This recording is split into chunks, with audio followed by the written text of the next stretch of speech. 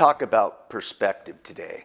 I think perspective is the lens in which we see everything from, and it makes a huge difference. Let me give you an example. When I'm coming in on a plane to LAX, coming back from a trip, I always look up and down the 405 freeway because that's the freeway I need to take home. And what's nice about that perspective is I can see miles up and down the 405. And let's just say I see a little bit of a fender bender about a mile up from Century. Not bad, but I also see the tow truck just taking the disabled car off the freeway. Well, I know this, that by the time I land, get my luggage, get in the car, that thing's going to be cleared, no problem, I'm on my way. It's a different perspective from the guy on the ground just getting on the freeway. All he sees is a whole bunch of cars, a sea of cars. He has no idea if he's going to go anywhere. He's frustrated, he's bummed, he's honking his horn.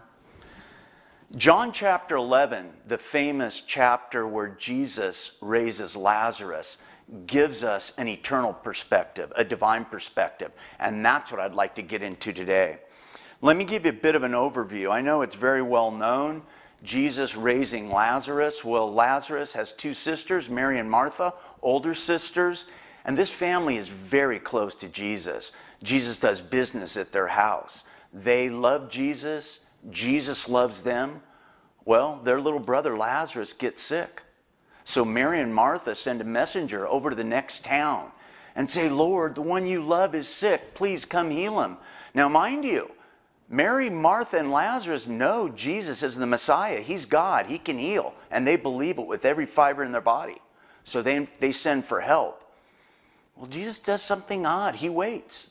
He doesn't come riding in on a white horse and heal him right away. In fact, he waits a few days. In fact, Lazarus dies. And Jesus ultimately raises Lazarus. But the interplay between the sisters and Jesus tells us so much about how the Lord responds to us, about what Christ would have our perspective be. So I'd like to read a little bit and we'll get into it. I'm going to start in John chapter 11. I'm going to read verses 1 through 6. It says this, Now a man named Lazarus was sick. He was from Bethany, the village of Mary and her sister Martha.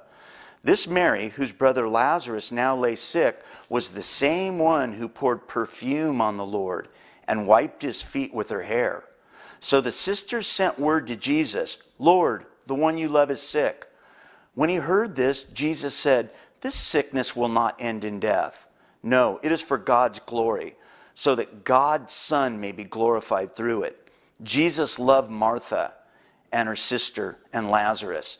Yet when he heard that Lazarus was sick, he stayed where he was 2 more days. Well, that's curious. Why would he stay there 2 more days? Well, I can tell you what, the sisters wanted to know. Now let's fast forward. I'm going to read verse 32, and this gives us a bit of an insight. Verse 32 says this, When Mary reached the place where Jesus was and saw him, she fell at his feet and said, Lord, if you had been here, my brother would not have died. It's sort of an indictment. She's kind of bummed. Lord, if you had been here, my brother would not have died. Now remember, Mary knows that Jesus loves her, loves Lazarus, loves her sister. She doesn't understand what's going on. I love you, Jesus. You love me. How on earth could you let something like this happen? She's blown away. Well, think about it like this. I think all of us as believers have had our Mary and Martha moments, haven't we? What about when one of our loved one dies? What about maybe our marriage dissolves, or our parents get a divorce, or our father becomes an alcoholic, or a child becomes a drug addict, or we get cheated out of promotion at work? Many, many things. Those are the why, Lord, moments. Wait, I thought we had a relationship here, Lord. How could this happen to me? Let me keep reading. Verse 33 tells us why, and I think this is the most powerful verse in the chapter. Verse 33 says this, When Jesus saw her weeping, and the Jews who had come along with her also weeping, he was deeply moved in spirit and troubled. This word deeply moved in the Greek, you could do a study on it.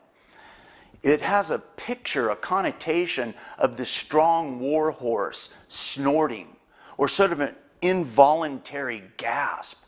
One commentator says that it aptly describes Jesus trembling. There's so much emotion.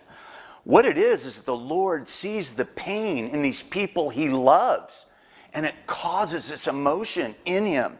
Now know this, he knew dang good and well he was about to raise Lazarus. So it wasn't because Lazarus was dead, Lazarus was coming back to life. But he cared about these people, and they're hurting so much. Let me say this, the Lord never gets used to our hurting. He never says, oh well, they're hurting, no big deal. He never gets used to our hurting. I think an apt analogy is a mother and her infant child, a 1.5-year-old child, taking that dear child to the doctor for some sort of a vaccine or inoculation. I don't think there's any stronger love than between a mother and a child. And when the doctor jabs this needle in this little infant, and this infant looks at its mommy like, how can you be letting this happen? I trust you, I love you.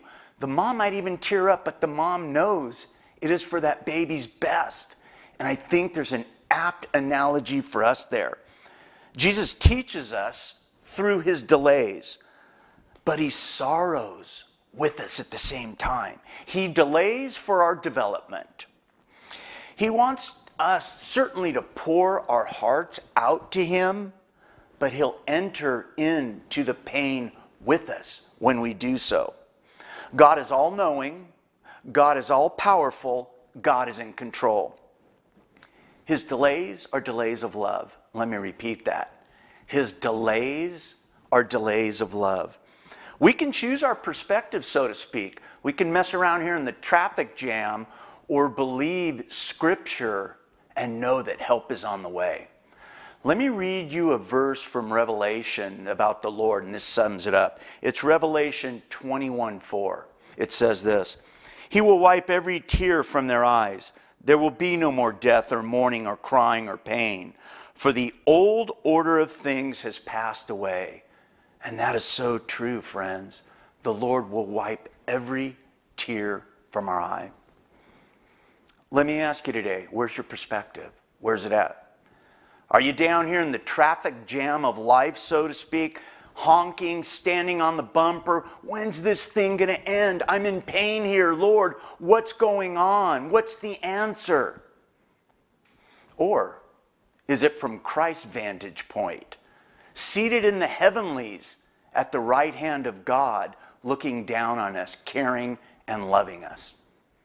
I love you guys, and I'll see you next week. Blessings.